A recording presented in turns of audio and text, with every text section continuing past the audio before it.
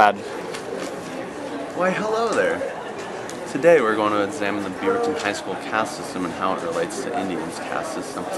As we saw in the book, God of Small Things, there is a subset of social structure which outlines the interactions and behavior of the individuals within the system.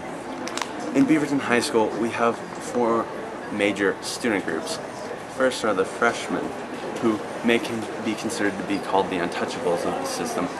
Then we have the sophomores, and those 2 groups together consist of the underclassmen. I'm a freshman. It sucks being a freshman. Always get the short end of the stick. I sit in the lower cafeteria. No one respects us. It sucks. Observe as the sophomore tries to sit in the upper cafeteria. This is a very rare event because it is not allowed. He looks around carefully to see if there's anyone around. He slowly approaches, and the security guard. I was just coming up to the cafeteria. I really don't belong here. I was just trying to say hi. I don't even know. From there, we have the juniors and the seniors. And the seniors may be viewed as the top of the caste system within the student body. Being a junior is pretty nice. I mean, I'm not an underclassman. I'm not a senior yet, you know, still gotta respect the seniors, but I'm close, you know, 1 more year. I like the fact that I can be filmed in this nice, comfortable room with comfy-ass chairs, you know, some acclimate weather. Perfectly comfortable. I appreciate that I'm not being filmed in a garbage can like the freshmen. And, you know, I got 1 more year left until I'm a senior, and then, you know, I'm good to go. I'm on the top of school, so. Right here, we're in the library. We're looking at some specimens to see the social caste system in action. Right here, you have the wondrous Cam Harris. I think we've been spotted.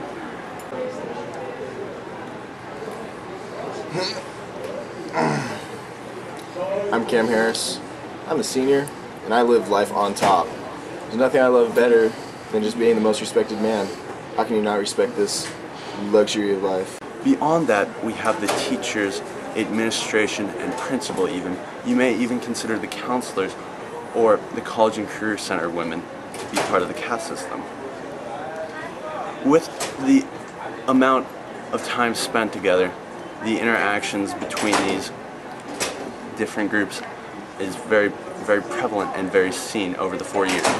The development of the caste system is different in Beaverton High School than in India because through time you progress higher in the caste system.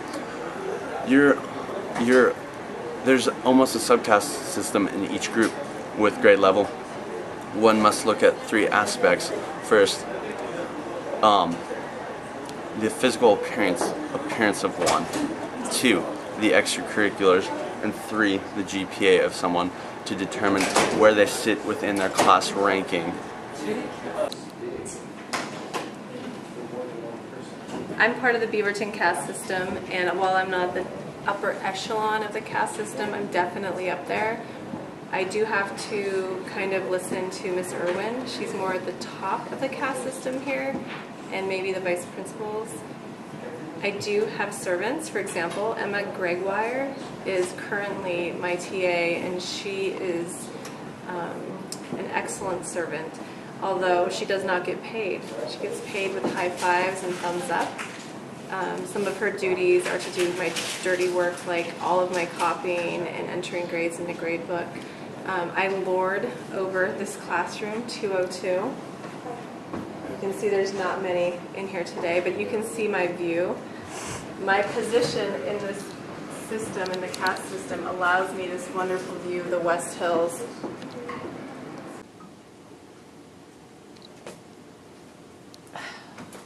Hi, I'm Mrs. Irwin. I'm the principal and this is my school.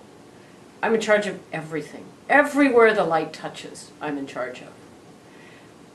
And now I'm bored, so I declare this video ended.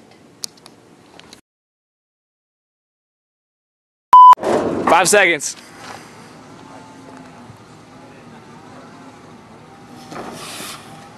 I'm a freshman. Perfect. Hold on. Yeah.